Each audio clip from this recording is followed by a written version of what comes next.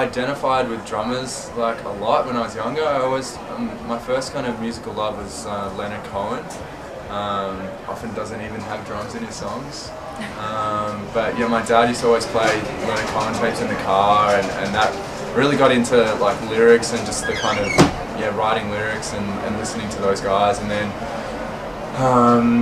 further on, like Smashing Pumpkins and kind of the grunge thing was right when I was sort of 12, 13, really got into that. And Jimmy Chamberlain is an amazing drummer. He was probably the first guy I was like, kind of like, here's a drummer, I know his name, he plays amazing, this is, you know, someone you can look up to.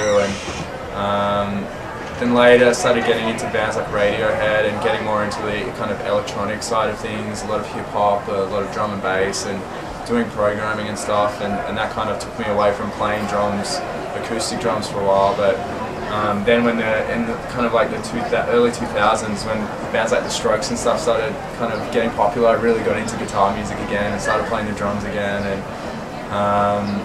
yeah, really kind of got excited about playing drums again now.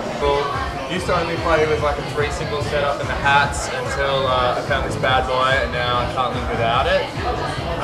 Next along, we've got the A Custom Projection Crash 19.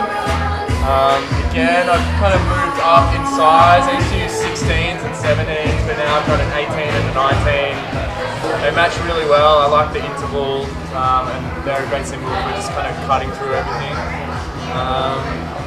Then we've got my favourite cymbal of all, K Dark Ride, 22-inch. It's big, sounds amazing with mallets, it's got really good overtones, and it's just like a really kind of like dark, rich sound. That's definitely my favourite cymbal. And finishing it off on the left, so we've got the Master Sound hi-hats, 14-inch. Pretty much the classic, everyone uses them, they sound fantastic, and really hold everything together. Yeah, I've always played Zildjian cymbals, so I guess the first kit that I bought secondhand must have, I think it only had one Zildjian cymbal and the rest were like no-name brands, but I had one, it was a Scimitar Bronze Zildjian, and then the next kit I got, that was kind of like, it always sounded good, but it was the only one with a brand on it, so I was like, well, I want to get a set of like all the same. So I got another Scimitar Bronze and I had a Zildjian Ride, and they lasted me literally like 10 years, you know, and then we started playing in Temper Trap and I cracked one of them finally, and but by then I was just like a Zildjian guy. So I went down to Billy Hyde's, which is the drum shop in Melbourne, and they had a deal going. You could like cut out, there was a coupon they had in this music magazine, and you could get 50% off one cymbal.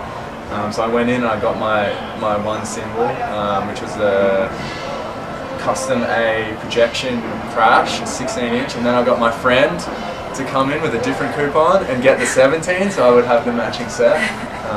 And he was kind of like, he didn't really know which one to get. I think he almost bought the wrong one, but we were kind of like in the store together, and I was like kind of secretly signaling, oh, it's that one, it's that one. So yeah, that was it, and yeah.